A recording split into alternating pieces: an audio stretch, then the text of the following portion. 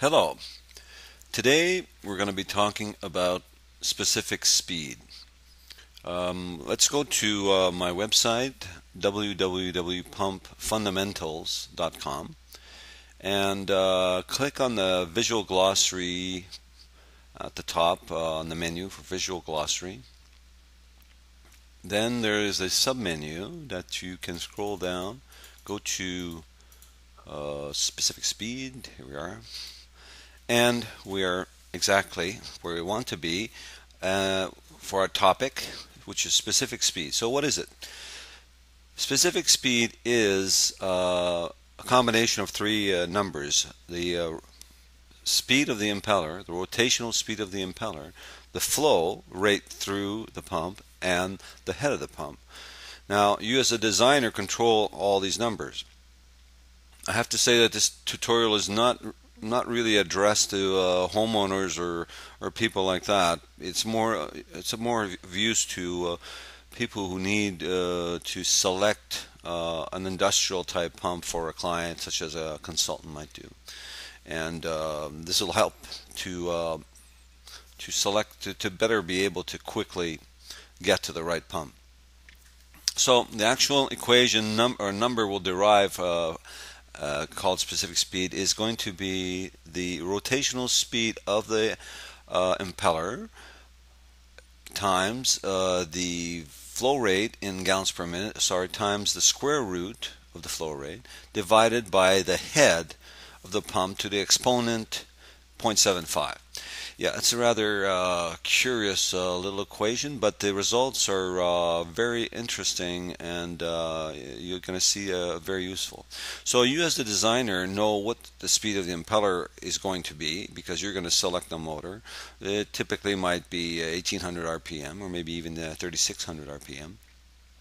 And then you know the flow rate because you're designing the system, and you know the head because you did some calculations that will tell you approximately what head you need to get the result that you're looking for. So the choices of pumps that are available typically for industrial applications range from what's called a radial style pump to going through a mixed flow style pump all the way to an axial flow pump.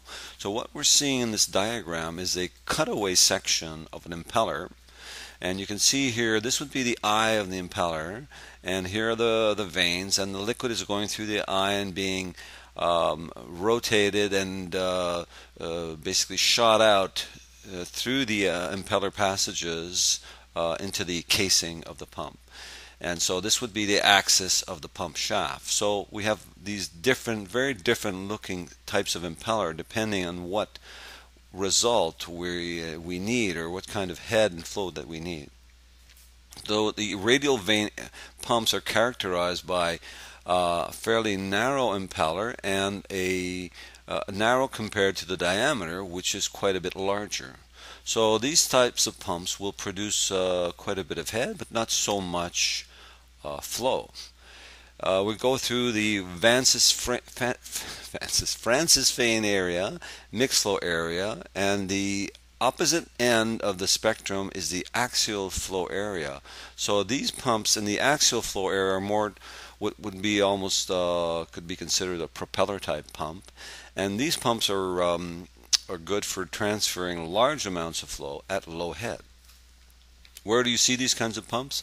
Well, sometimes you would have them used in irrigation where large volumes of water need to be taken over a berm and transferred maybe to another ditch or whatever.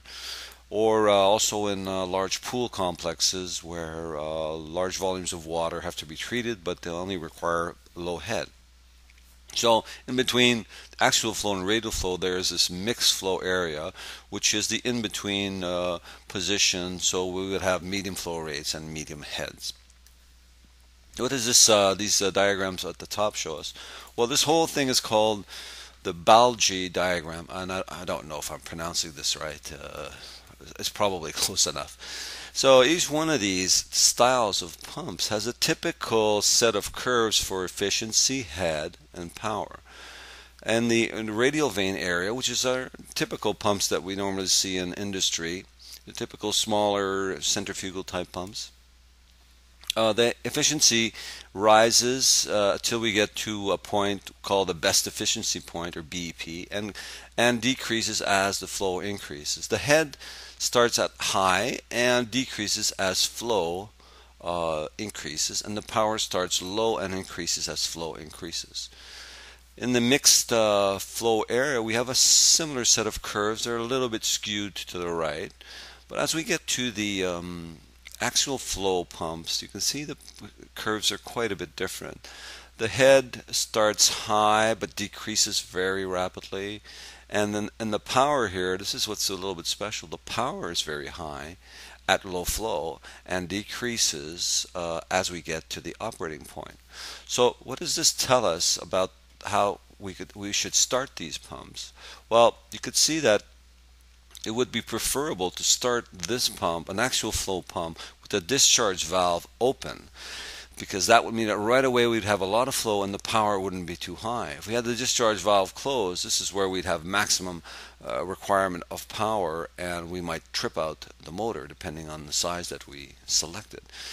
And the reverse is true for a radial type pump, where we should start this pump with the discharge valve closed here, and this would result in minimum power being used. And as we open the discharge valve, the power would ramp up to its operating requirement gradually, and we wouldn't risk overloading the motor. So this is specific speed in a nutshell. Use it to help you select the right pump for the job, and you're going to see this is going to make life quite a bit easier.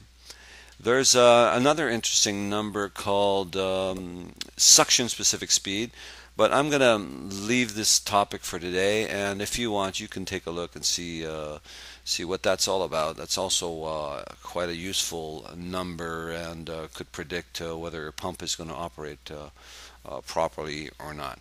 All right, so take care and bye for now. According to a chemist, why is the world so diverse? Because it's made up of all kinds of people. All kinds, all kinds, yeah, well,